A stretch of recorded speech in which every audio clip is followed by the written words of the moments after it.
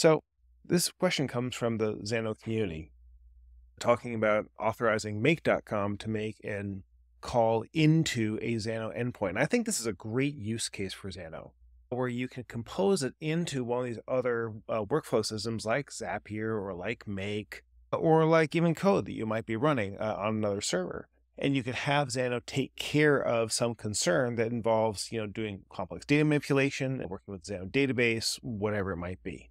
Now, when you're doing this kind of thing, it probably behooves you to use more of an API key type method where you have, one key or a set of keys that you're allowing the other machine to use to authenticate itself. But you don't want to use the same kind of, username, password, given temporary token that's built into Xano. So Xano provides you, okay, so I can add API endpoints, start from scratch, do test get.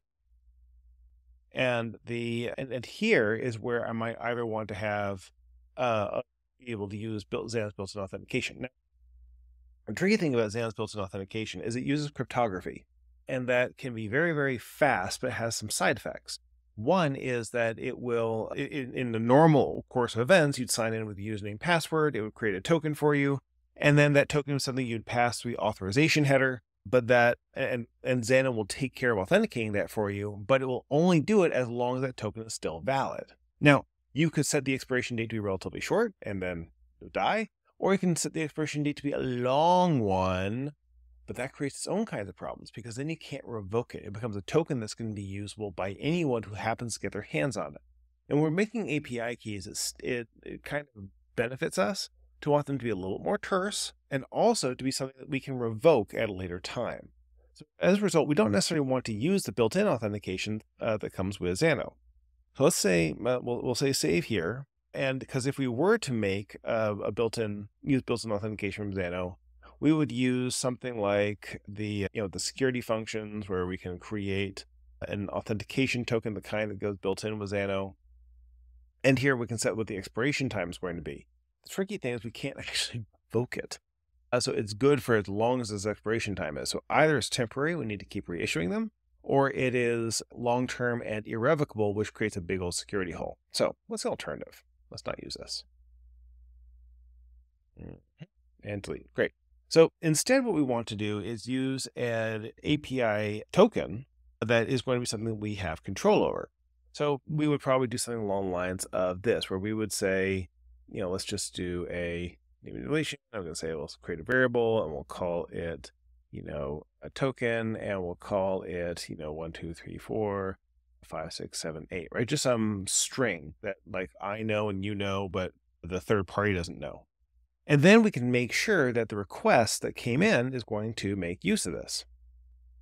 And I can say plus, and I can do I can do a check, right? Where I can do that by using a security function, which is under utility.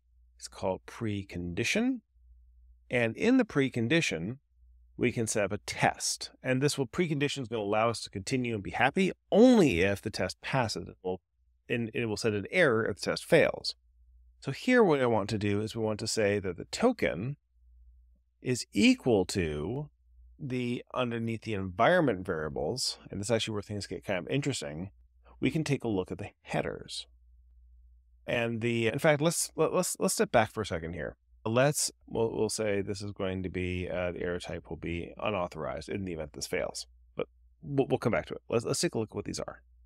Here, we're going to say, let's take a look at the headers, and this can be under, let's just do a utility function, and we will do a stop and debug of our headers underneath environment and taking a look at the HTTP headers. Save. Great.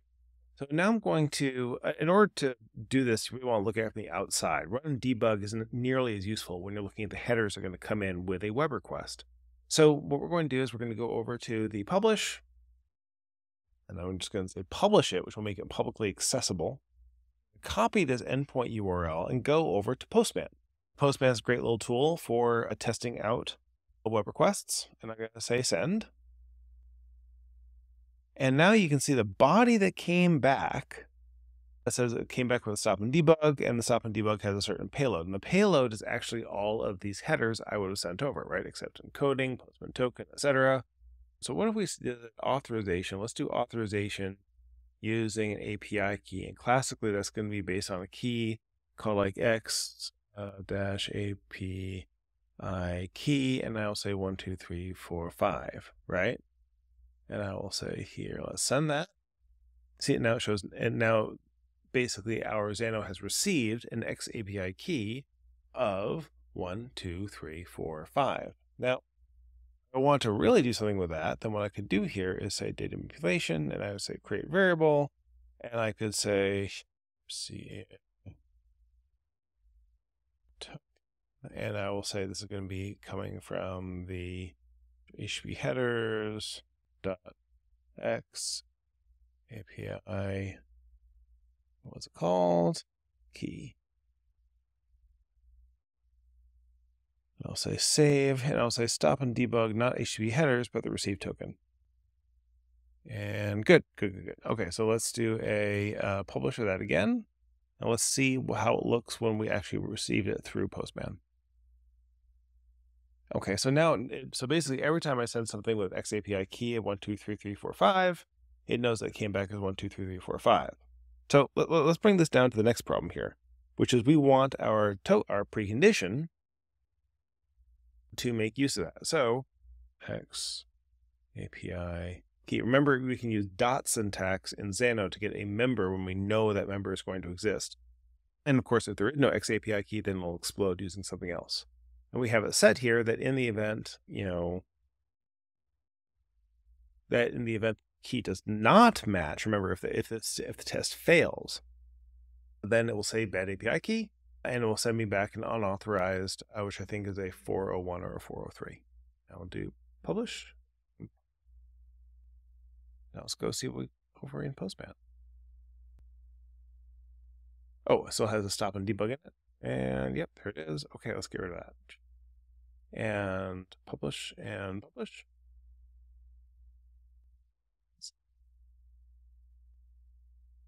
Okay, good. Now it's getting a very different kind of error.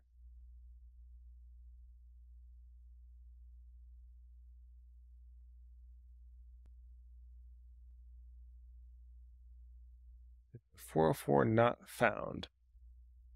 Why would it say 404 not found? It's called test get. Get. Oh, the var1. Okay, the reason it's doing that is because down here it's saying var1. So let's just have it say hello error. Okay. That'll probably work. And then let's also turn on the precondition. So that, look, it will say hello there in the event that it's successful. And it will say, and it should fail out if the token was not matched.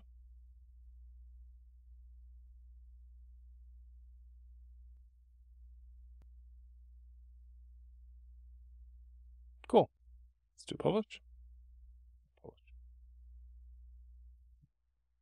Send.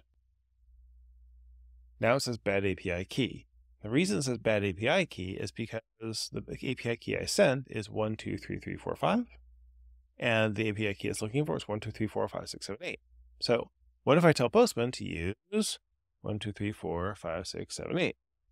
I say send.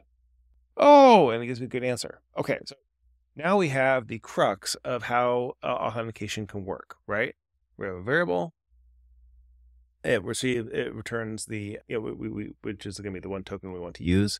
It's going to get the receive token here and then compare the two to say, does this match this? And if it does, hooray, it will give you a good answer. Now, that's fine but it has two problems. The first is we've hard-coded the token, and the second, perhaps more severe, is we've done it only in one endpoint.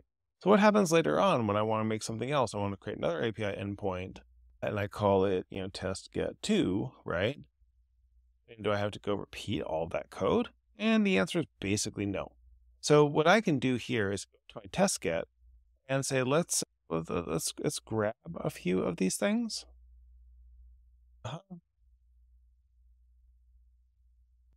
And these guys here, this token, we're going to say, use a very cool little new piece of functionality in Xano called convert to function. And I can take all three of those things. I'm going to say right? And then what that does is combine them all into auth with API key. And this becomes a new little function. And the cool thing is this function doesn't require any inputs, and frankly, it doesn't even really use any outputs. It's just going to basically throw in the event that I don't have a good API token, right? So let's go back here. I have, this auth with API key, publish this, publish. And now I can run my test get again, and I'm just going to make it a bad key. See, and it gives me a bad key error. If I put in a good key, it puts in a good key error. That's really convenient.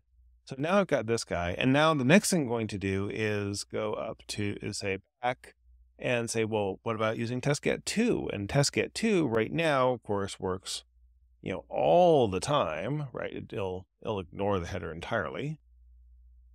But let's set it with a bad API key, and it still says null.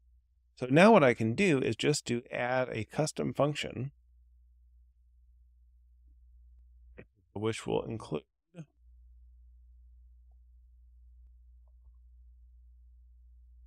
and hey, what did I call that thing? A API, auth with API key. Cool. That little search thing for Control F, by the way.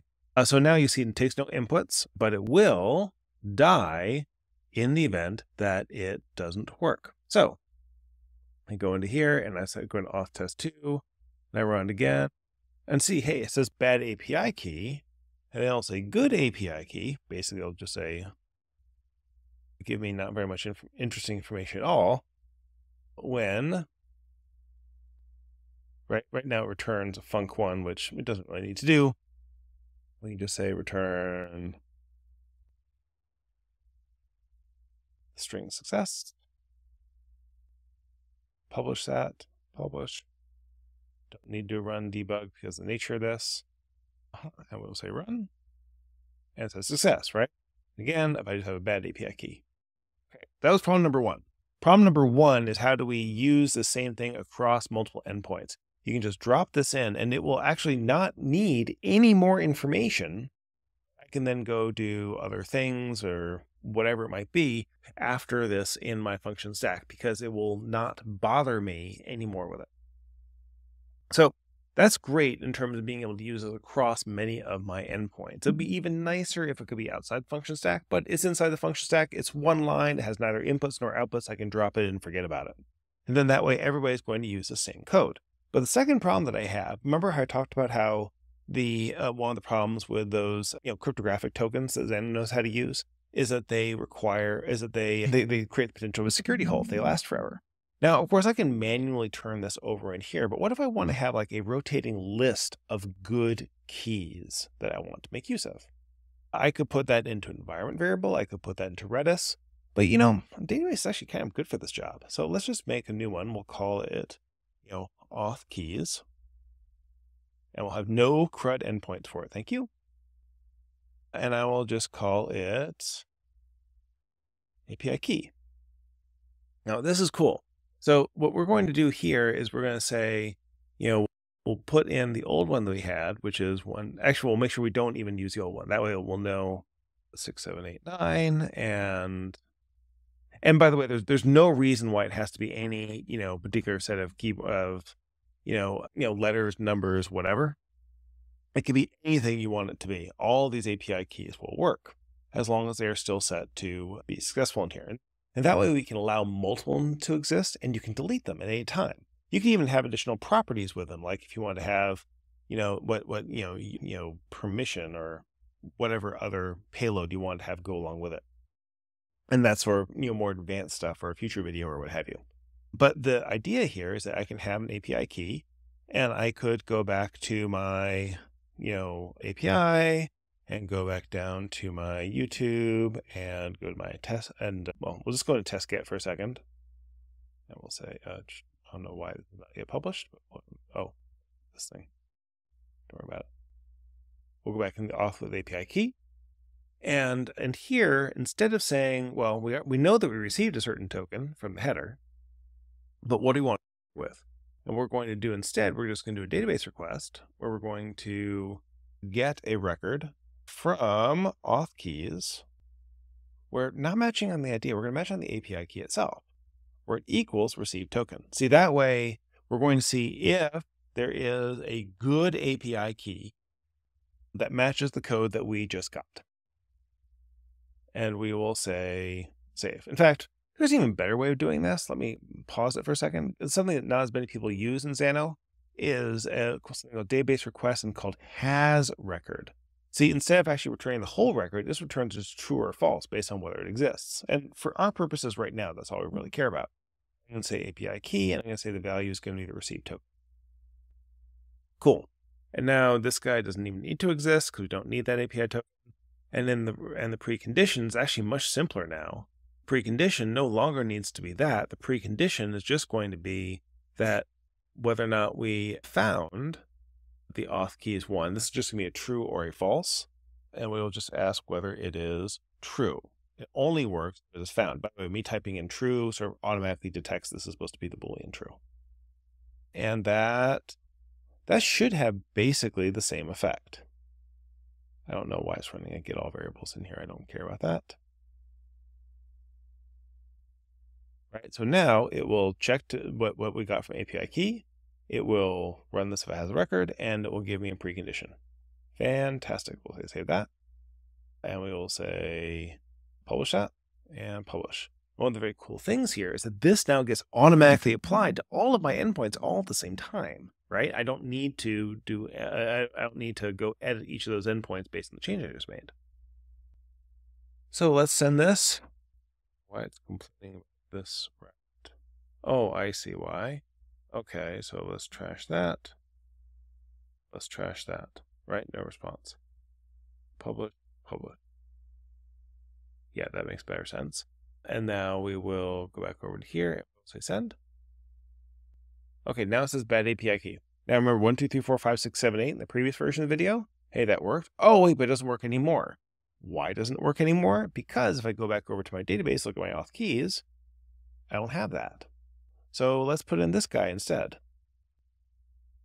Copy that and use that in my XAPI key. Send. See, now it works. Furthermore, I could use anything else that was also in here. Right, so it doesn't need to look like this little numbers with dashes thing. It can look like whatever else I need. Great. But if it doesn't look like it, or if it has any corruption inside, I just took out 2 characters in the middle. Now it says I'm bad again. So this now gives us a great deal of flexibility on both dimensions. We have centralized we've centralized the concern of how to authenticate our endpoints by putting them into a single function that really only has 3 steps here. The first step is to extract the received token from the HTTP headers. And by the way, you can call the header key whatever you want. XAPI key is a convention. People know to look for it. And it's much easier to use than bearer authentication because that way you don't have to have that additional keyword in your authorization header. But you can do it either way. It's just a question of doing some more text manipulation. You just check to make sure that it exists in your database, which allows you to have multiple API keys going all at the same time. And just by deleting them from that database, you can invalidate one if it gets too old or your word's compromised or anything along those lines. And then finally, you can set up this precondition so that to make sure that it only will fire when it works. So I actually think this is great for people who are using like the free plan to work with like the original, use case of how do I do this with Make, because it allows you to securely have a conversation with Make without having to go set up users or using Xano as your central store of truth or any of that stuff to do the data manipulation part that it's really, really good at. And that by being able to create this sort of central concern and be able to have multiple endpoints that are all doing that job and being able to have rotating tokens, it all gets much easier to work with. And that allows us to extract the power from Xano in a way that allows us a very no-code way to do it on the easy path. All right, we've done the hard things the easy way. Hopefully this is helpful to you. And this is the kind of thing we do all the time over at State Change. But I hope on the YouTube session, it was useful for you today.